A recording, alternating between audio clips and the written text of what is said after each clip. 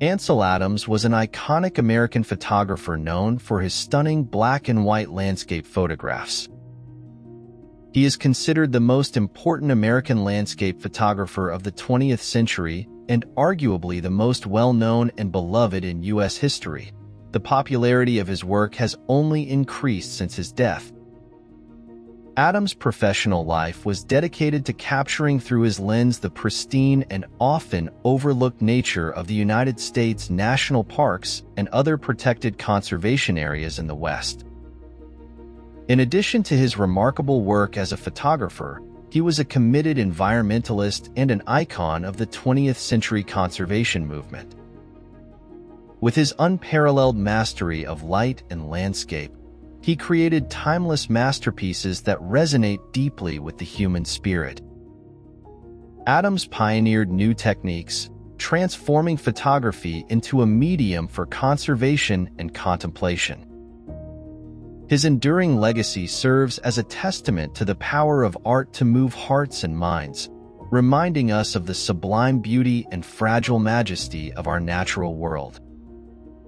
Join us on this fascinating journey as we delve into the life and work of Ansel Adams to discover the extraordinary vision he captured through his most iconic images. Get ready to be transported to breathtaking landscapes and frozen moments in time, where nature comes alive through the unique gaze of this photographic genius.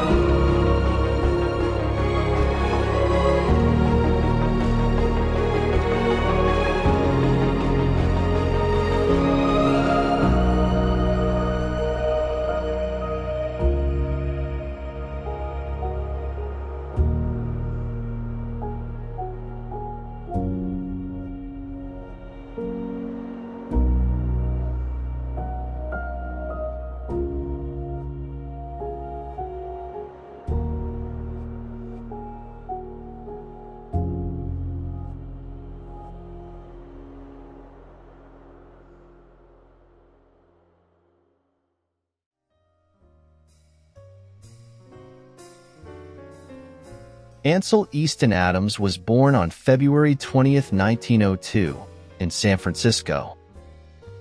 He was the only child of Charles Hitchcock Adams and Olive Bray. His family initially enjoyed wealth thanks to his paternal grandfather, a timber baron, but faced financial hardship after losing most of it in the 1907 financial crisis. Adams didn't adapt well to school life. He was an extremely shy child, and his sensitivity was further compounded by his disfigured nose, the result of an accident he suffered at the age of 4 during the 1906 San Francisco earthquake. His low self-esteem was only made worse by teasing and bullying from classmates, and having moved schools several times, his father took the decision to have his son privately tutored. Despite these challenges, he found solace in nature and music, teaching himself piano and later pursuing formal lessons. Initially aspiring to be a concert pianist, Adams eventually shifted his focus to photography in his 20s. He believed photography could convey the same emotions as music, particularly his love for the natural landscape. This passion was sparked at age 14, when he received a Kodak No. 1 Brownie camera, igniting his lifelong journey to capture the beauty of nature through his lens.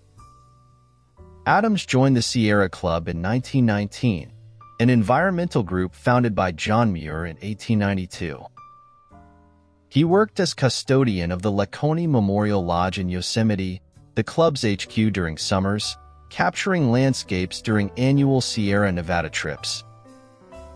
The Sierra Club played a crucial role in Adams's early career, publishing his works and organizing his first solo exhibition in 1928.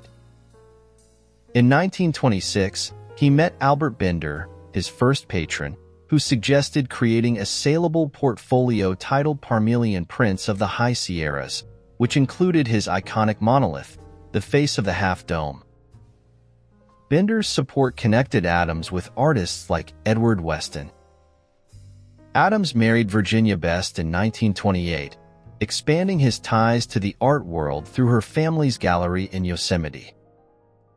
The gallery, now the Ansel Adams Gallery, remains operational, a testament to Adams's enduring legacy in photography.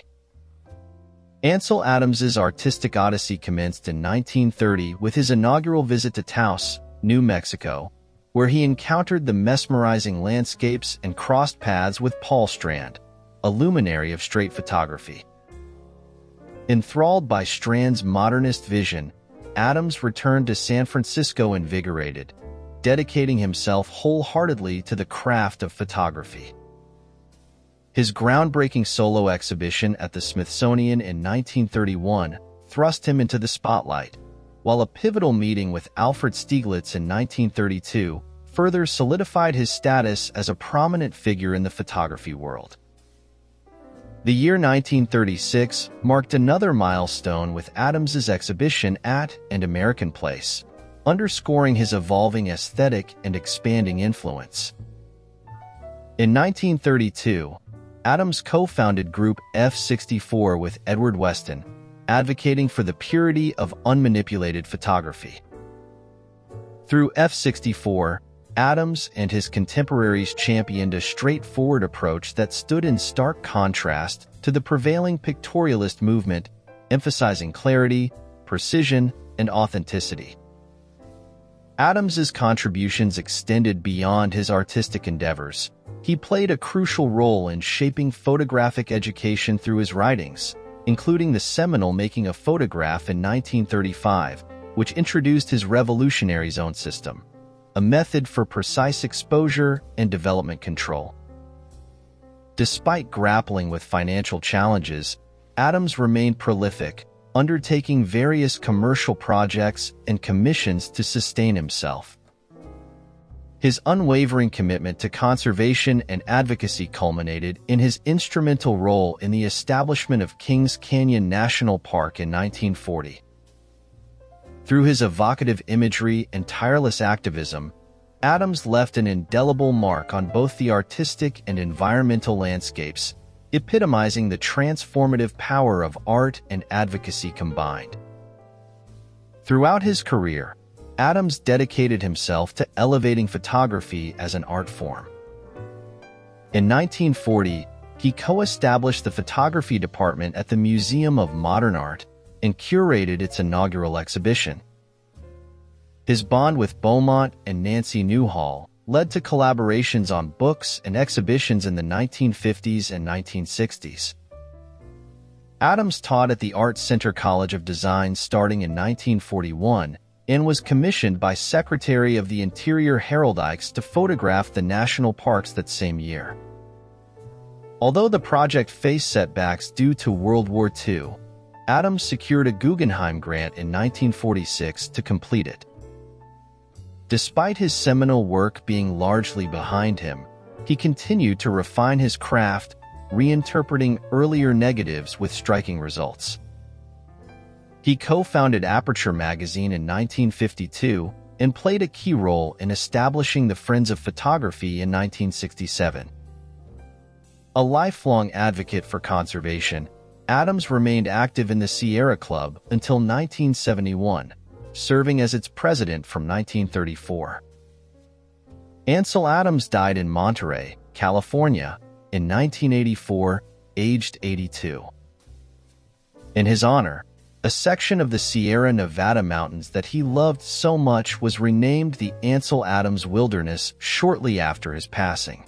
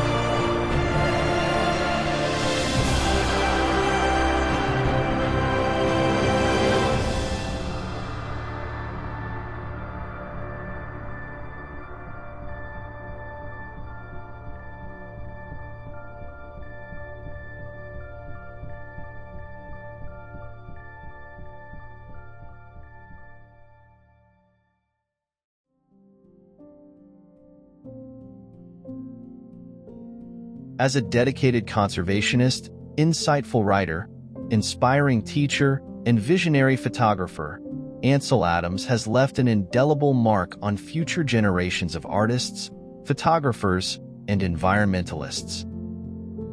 His body of work stands as a testament to his deep connection with the natural world, capturing its grandeur and beauty in ways that continue to stir the soul.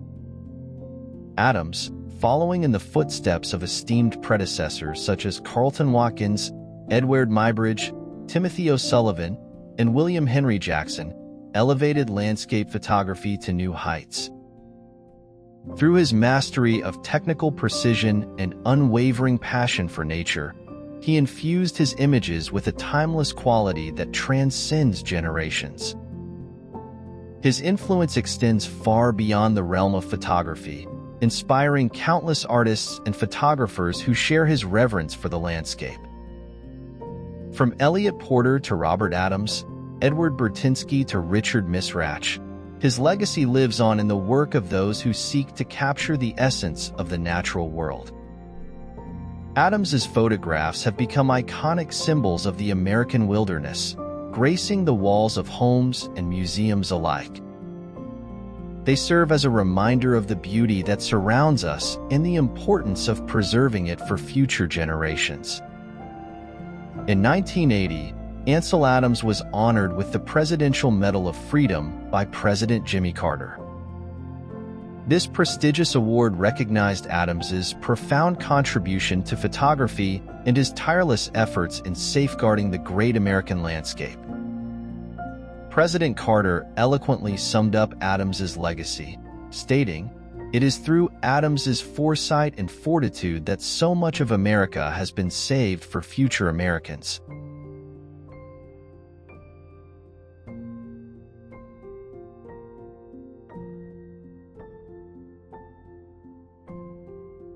If you enjoyed this video, please remember to like it, share it with your friends, and subscribe to my channel. This way, you'll always stay up to date with all the videos I produce here. Until the next one, see you later.